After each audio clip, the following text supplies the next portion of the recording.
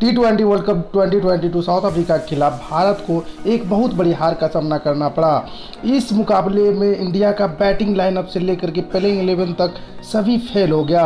इस पे जमकर सवाल उठ रहे हैं। इसमें से कुछ खिलाड़ी ऐसे हैं जिसको लेकर के रोहित शर्मा भी साफ कर दिया है। ऐसे में बांग्लादेश के खिलाफ होने वाले मुकाबले में ये तीनों खिलाड़ी बाहर कर दिया जाएगा। अपना पिछला मैच साउथ अफ्रीका से गंवाने के बाद भारतीय cricket team T20 world cup super 12 मुकाबले अब बांग्लादेश से भिड़ेंगी। दोनों टीमों के बीच यह मुकाबला एडिलेड में खेला जाएगा।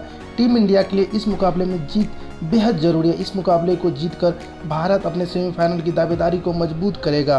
साउथ अफ्रीका के खिलाफ हार के बाद भारतीय टीम के सेमीफाइनल में पहुंचने की उम्मीद को थोड़ा झटका लगा है। पॉइंट टेबल की बात की जाए तो भारत और बांग्लादेश एक समान 4-4 अंक हैं। दोनों टीमों में 3-3 मैच खेल लिए हैं, लेकिन बेहतर नेट रन रेट के आधार पर टीम इंडिया बांग्लादेश से एक स्थान ऊपर यानी दूसरे नंबर पर है, जबकि बांग्लादेश की टीम तीसरे नंबर पर है। उलटफेर में माहिर बांग्लादेश की टीम ने पिछले मैच के आखिरी गेंद पर जिम्बाब्वे को 3 रन से हराया था। अनुभवी ऑलराउंडर साकिब अल हसन की कप्तानी में बांग्लादेश की टीम को भारतीय टीम हल्के में लेने की भूल नहीं करेगी। क्या कहते हैं हेड टू हेड के आंकड़े।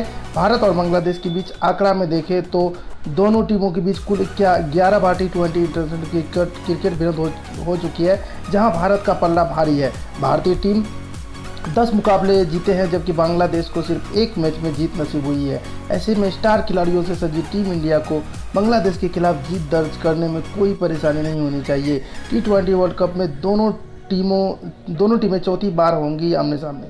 T20 वर्ल्ड कप की बात करें तो भारत और बांग्लादेश की टीमों ने 3 बार टकराई है, जहां भारतीय टीम ने इस विपक्षी टीम को सुपड़ा साफ किया है। भारत 3 मैचों में विजय रहा है। दोनों टीम 2009, 14 और 16 के T20 वर्ल्ड कप में आमने सामने हो चुकी है। टीम इंडिया ने 2009 में 25 रन से जीत दर्ज की थी, जबकि 2014 में भारत ने बांग्लादेश पर 8 विकेट से जीत दर्ज की थी। साल 2016 में टीम इंडिया 1 रन से विजय रही थी। यहीं बात करें अगर रोहित शर्मा और विराट कोहली का, तो जिस हिसाब से आउट ऑफ फॉर्म चल रहा है रोहित शर्मा, उसको देखते हुए ये लग रहा है रोहित शर्मा और के राहुल जिस हिसाब से डिसअपॉइंटमेंट कर रहा है, तो के राहुल तो इस मैच में बाहर होगा ही होगा। रोहित शर्मा इसलिए बाहर नहीं होगा क्योंकि वो कप्तान है, और नेक्स्ट मैच में इन फ्यूचर आने वाले मैचों में अगर ऐसे ही रहा तो वो दिन दूर नहीं जब रोहित शर्मा भी टीम से दूर कर दिए जाएंगे। इस वर्ल्ड कप के बाद ज़्यादातर उम्मीद है कि रोहित शर्मा भी बाहर हो जाएंगे, क्योंकि न्यूजीलैंड के खिलाफ जो टीम अनाउंस हुआ उसमें रोहित शर्मा नहीं है।